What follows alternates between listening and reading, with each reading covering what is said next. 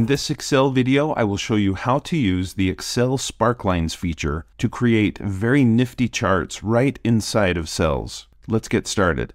So here I have a spreadsheet that shows a list of students and their test results on a standardized test. And it's basically the same content being tested over time, 4 times throughout the year. And I'd like to see how their progress is going. And of course, I could scan through this and make some judgments that way, but I'd like to have a visual representation here at the right that shows the trend. To do this, all I have to do is go here to cell H2 and click on it. And then up here on the ribbon, I'm going to click on the Insert tab, and there's some great chart options here. But notice this little group here, the Sparklines group. I'm going to go ahead and click on Line. And at this point, Excel wants me to show it what data I want a trend line for. So if we look here at Albert's scores, you can see that his grade level is listed, his student number. That's not so important when it comes to the trend line, right? What I really care about is the scores that you see here. So I'm going to go ahead and click on D2, and I'll hold the click, and I'll just drag across to get all 4 test scores.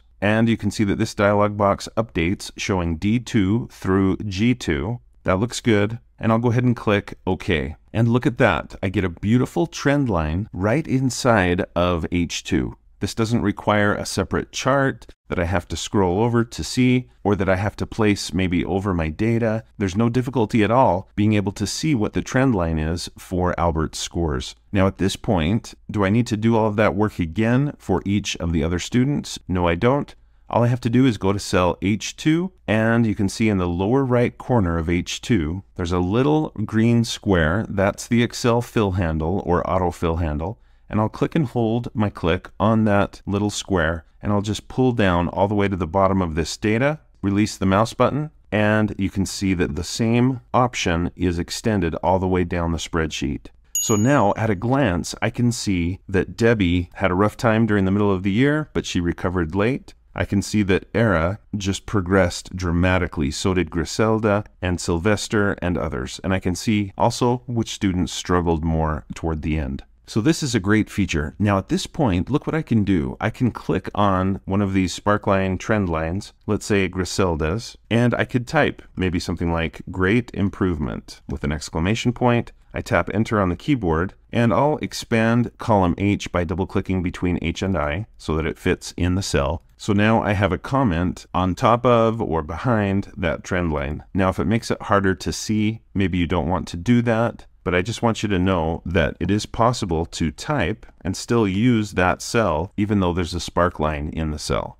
Now because I have sparklines in this spreadsheet, notice that Excel gives me an extra tab here on the ribbon. So if I click on Sparkline, I have some great options. I could edit the data that I used to create the sparkline. In this case, I don't want to do that. I'm happy with the data that was selected. I could switch from a line chart to a column chart. You can see that that may or may not be easier to read. It might make more sense with other data. In my case, I think the typical line option is perfect. I could switch to win-loss. It looks like those are all considered wins, basically. So I think I'll stick with line. If I want to, I can have Excel mark the high point for each student and the low point. Also negative points. In this case, that doesn't make sense. I could mark the first point and the last point. Now, if I choose to mark all of these, all I get is a dot at just about every point in the trend line. So you want to use this judiciously. I think I'll stick with high point and low point.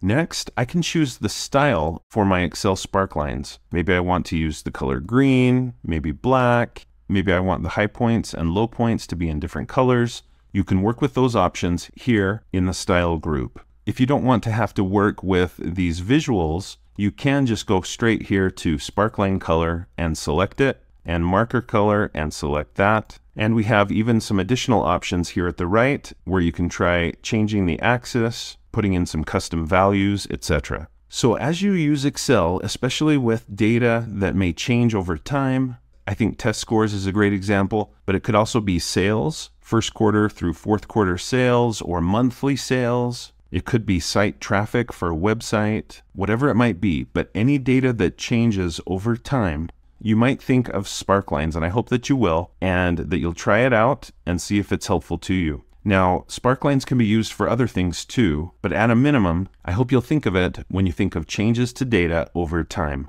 Thanks for watching. I hope you found this tutorial to be helpful. If you did, please like, follow, and subscribe. And when you do, click the bell and you'll be notified when I post another video. If you'd like to support my channel, consider clicking the thanks button below the video, or you could support me through my Patreon account or by buying channel merch, and you'll see information about those options in the description below the video. Speaking of Patreon, I want to give a quick shout out to my $5 Patreon supporters. There's only a few of you, but you're fantastic, and I really appreciate all that you have done to support me and my channel over the months. I used to have a few more Patreon supporters at the $5 level, but that's okay. I really appreciate those of you that are still at that level, and I have several others that are supporting me at the $1 level or the $2 level. I really appreciate you as well. Thank you so much. And I would invite others, if you want to help support the channel so we can put out more videos and dedicate more time to this on my weekends and evenings, please consider becoming a Patreon supporter.